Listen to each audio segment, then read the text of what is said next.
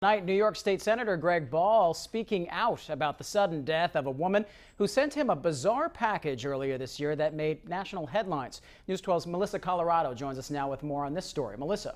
Tim, State Senator Greg Ball calls it another bizarre twist in this case.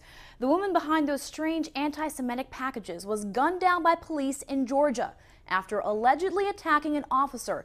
Senator Ball says he's relieved the officer involved was not seriously hurt.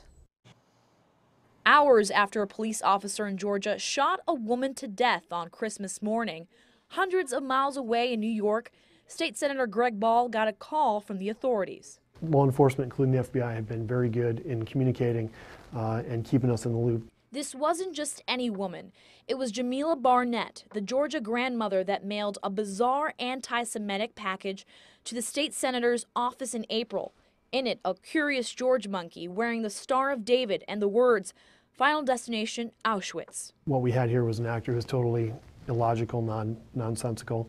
And some might call creepy. The woman also mailed a bloody pig's foot to Representative Peter King of Long Island. It's tragic that she died. She was obviously a deranged woman. Georgia police responded to a panic alert in Barnett's apartment. Police say when Barnett opened the door, she attacked the officer with a handgun and a knife. Police returned fire. Christmas Day could have been a lot worse for this officer and his family. Thank God that's not the case. Barnett accused Senator Ball and Representative King, both involved in a counterterrorism hearing earlier this year, of being anti-Muslim. Barnett was arrested and indicted on federal charges relating to the bogus packages back in November. From a Homeland Security perspective, you worry about those individuals and groups that methodically plot this.